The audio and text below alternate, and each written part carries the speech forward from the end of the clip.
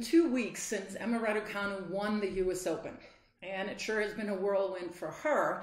And of course, we're all wondering what's next for Emma Raducanu. My name is Micah Babel. I'm a former top 30 WTA pro. And as such, I believe that I have some very unique insights into what she can expect now. I want to give you my thoughts in form of a SWOT analysis. So I want to talk about Emma's strengths, weaknesses, opportunities, and threats.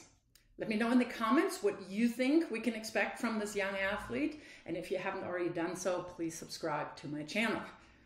Let's start with strengths. Where do I start?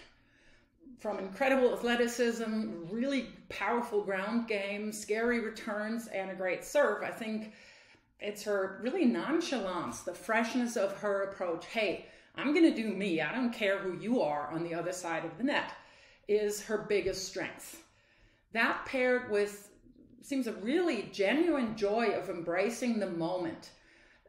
If she can keep that, that will be invaluable. Not letting the moment get too big for her, not being intimidated by what she has accomplished so far. I think that really let her play her game for 10 matches without dropping a set at the US Open. I also want to mention her support system. She has people to talk to like Virginia Wade, Tim Henman, the Murray brothers, that can keep her grounded and share some of their experiences. Also, it seems that her parents are very solid, grounded people, and that obviously is a plus. I see it as a strength that she's actually looking for a new coach. From what I've heard, the working with Andrew Richardson was only temporary. It was only an arrangement, hey, you're coming to the US Open and the tournament before with me. And I think she knows her own mind, that she really now wants to do everything in her power that she can control that will help her get to the next level. And yes, it is important that you surround yourself with people that know you, but from what I've heard, Andrew Richardson really said, I don't have the experience at the level that you will play now. So I think that was actually a good move. Remains to be seen. It's going to be difficult for her because now a ton of people will have opinions. So I think it's good that she knows her own mind, which brings me into possible weaknesses. From a playing standpoint, I don't see any, to be honest. As I said, she's got the firepower off the baseline. She's got a good serve. She's got a good return. Obviously, she can play. Do we want to get into, oh, we haven't seen any net play. We haven't seen, any slices. I'm not going to even go there. If you win the US Open with the strokes that she has, you have no weakness, because otherwise your opponents would have exploited those. What we really haven't seen is that she had to dig in deep. She didn't have to overcome any deficits. She didn't have to dig in deep in a third set. The US Open really were the perfect storm for her. Didn't lose a set in 10 matches, but she will not dominate every single match that she's going to play. That's just inevitable. It's not going to happen. Nobody has done this. So, especially with the expectations of the world now on her shoulders, she will have matches where nothing works. She may play hostile crowds. Hasn't experienced that. So how will she handle tougher matches? She's never had to really do that at this level. She may have done that in juniors. She may have done that at challengers, but this is a whole different ballgame. So her inexperience might be a weakness. And please notice that I say might, because we haven't seen that yet. But it will be interesting to see how she will handle the pressure, how she will handle the expectations of others, potentially her own, although she seems very, very smart to just say, I'm working one day at a time, I'm just working one shot at a time, basically. But that is something where her inexperience could be a weakness. Now, on the other hand, she's 18. If she now surrounds herself with the people that have had experience in that, it's going to be scary. If she develops as a player, as a person, the way that she's shown she's capable in the last, months or so, it's going to be scary. Opportunities. This is an interesting one for me. The first thing that I see is her current ranking. She can now get into any tournament she wants to play, which makes scheduling so much easier. Before, at 150, whatever she was in the world, you enter a bunch of tournaments a week, and then you pretty much find out fairly shortly before where you get in. And that can lead to really chaotic travel across time zones, continents, different surfaces, and level of tournaments. So there's no real rhythm there. One week you're seated at a smaller tournament in the middle of nowhere, no spectators, miserable hotel, and the environment is not that great there. And the next you play qualies at the biggest tournament of the world. It's a lot, really. It's a lot on body and mind. Now, though, you can really string together a bunch of tournaments according to what you want, because you get into any tournament and you might even be seeded. So that really, really helps. You can choose the surface, the country, you can plan the in-between tournament stays a lot better. You get better training opportunities. Now all players want to practice with you. Before that, if you were a nobody, better players might not want to play with you because they have no idea who you are. She'll be able to travel first class because now she's got the money. She can stay at the best places with the best facilities, and all the tournaments will fall all over themselves to treat her very well, as they should. But the reality remains that second-tier players, and I counted myself as that, don't get the same opportunities in terms of practice court selection, length of the practice sessions that you get other facilities. So she's now one of the stars. So now she can exactly ask for what she thinks is helpful for her. And she can now also afford to travel with the team. She has had a team there, but now she can really go with exactly who she thinks is going to help her. And she's already said she's looking for a new coach. So now she can have a trainer, a coach, a strength and conditioning person, whoever she thinks she needs, and she can afford it. That is huge. I had to travel sometimes, with my mom or my brother because I didn't have the money. And that is something that I think a lot of people don't understand what a benefit that is, and also how you travel. If I can sleep on a plane because I'm in first class, I'm going to get to my destination in a totally different state than being cramped back in coach on a 2-time 13-hour trip from Europe to Australia. So those are things, those are opportunities that she now has, and she's going to take them. Earning opportunities.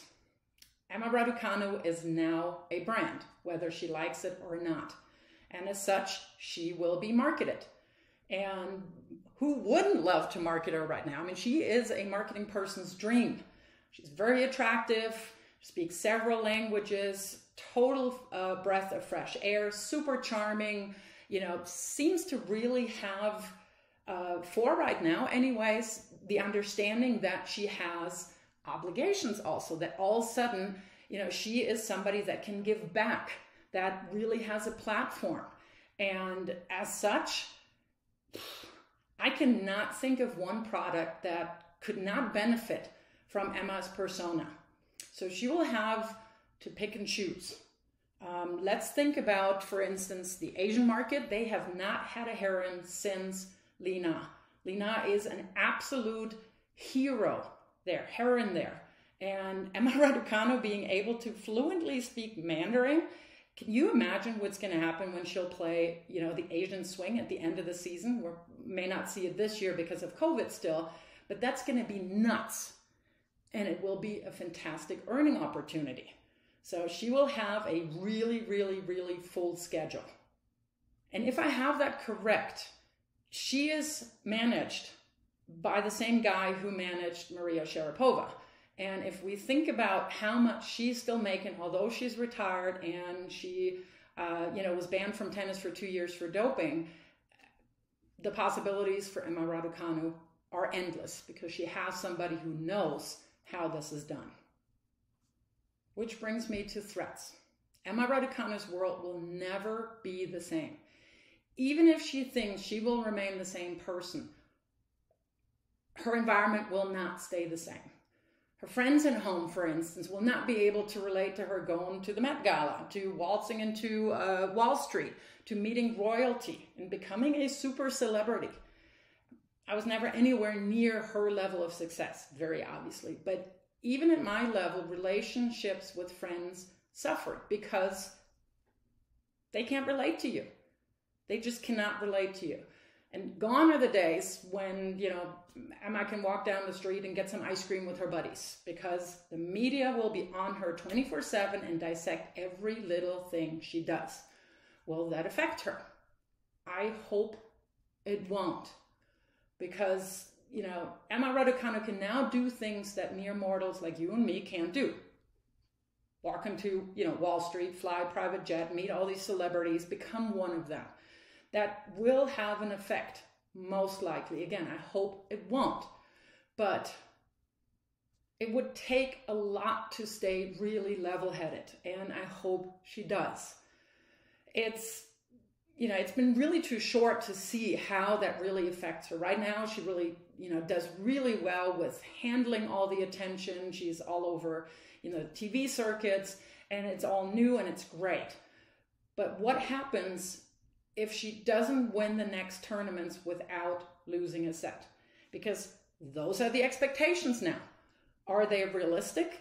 No, but there are a lot of people, and they're unfortunately very loud in the media, in social media, that will put that pressure on her. And as much as you want, you cannot shield yourself 1,000% from that. To my mind, it is completely unrealistic to expect for Emma to continue to just steamroll everybody because everything has changed. Now, for the next 8 months, she will have the opportunity to play every tournament that she wants to. But the way the ranking works is that you're collecting points. Every round that you win, every higher ranked person that you beat, you get bonus points, you collect them. And then 52 weeks later, the same tournament, those points drop off. So if you don't defend those points, if you have only 2 tournaments where you made major points and you don't build up more cushion in the next 8 months, you could see just as much rise as she had in the rankings. You could see that drop. And as much as she now has the opportunity to get more points, it's going to get into her mind at some point. We're coming up on Wimbledon. That's where I have my first huge chunk of points to defend. And I've seen more than just a few dozen of people crumble under that pressure, me included. That's just how the rankings work. So if she's not building her points now, that pressure becomes bigger and bigger and bigger. And then unfortunately, we have the media and social media. And that is my biggest worry for Emma Raducanu, to be perfectly honest. Because even though she has, an agent who can probably, hire somebody who filters her social media accounts, shields her from what the media is saying, it is not realistic that she will continue to just steamroll everybody. Just not going to happen. And I'm not doubting her ability. It's just she's 18, okay? She's not going to do this. It would be fantastic because that would shut up all the naysayers who will undoubtedly come out, and it will start getting really ugly. The pressure that builds with the rankings will get to her. And then ask, somebody like Iga Swiatek, how the media jumped on, hey, how are you going to handle the pressure of defending Roland Garros? Ask Bianca Andreescu how much that question was asked. How are you going to deal with the pressure of defending your US Open title? And let's see how she handles it now that those points have dropped off for Bianca Andreescu. Ask Yelena Ostapenko how much it got to her when she couldn't defend those points from her Roland Garros win. So there are people like that. Ask Andy Roddick how he felt when he was termed a one slam wonder. The previous 3 have also already been termed that. Ask him and he can tell you about something like that. If you haven't watched Untold, Breaking Point on Netflix, the documentary on Marty Fish, I recommend highly that you do that, because there is so much insider stuff that normal tennis fans have no idea about. Yet they're making these assumptions that they can put expectations on those players. And that again is what I'm most worried about, that ugliness and that hate will come out and get to Emma at some point, even though she's trying to shield herself, which she will have to. There are already racist comments being made on her social media accounts or on fan accounts. And that will only get worse, because unfortunately there's a slice of society that really, really, really wants to tear athletes down, and especially female athletes. Think about a Naomi Osaka. Think about Serena Williams. Think about Simone Biles. With women, it takes on another dimension. To recap, unbelievable strength, unbelievable opportunities for Emma Raducanu. Potentially weaknesses, we don't know yet. It's just not been long enough. But there are certainly real threats out there for somebody so young and so inexperienced with that. So if you haven't taken anything away from this video, I urge you to really, really, really think about an 18-year-old woman who has done something that nobody has ever done before her, and give her the time to develop as a human being, to develop as a tennis player. And just keep that in mind, that no, she does not have to live up to our expectations. She's already done something that nobody can take away from her. She's given us 3 unbelievable weeks at the US Open, and she's already inspired millions of little kids that want to follow in her footsteps. So if you're ever tempted to say like, oh, that was a one-hit wonder, that, you know, she's a fluke or whatever it is, I hope I've given you some insight. And I can't even imagine some of the magnitude of the things that she has to deal with. So if we can understand that she's just a young woman and she's gonna undertake something that is incredibly hard, maybe we can have a little bit more compassion for her if, and I'm not saying they will, maybe they won't, if things don't go just as smoothly as they've gone so far for Emma Raducanu.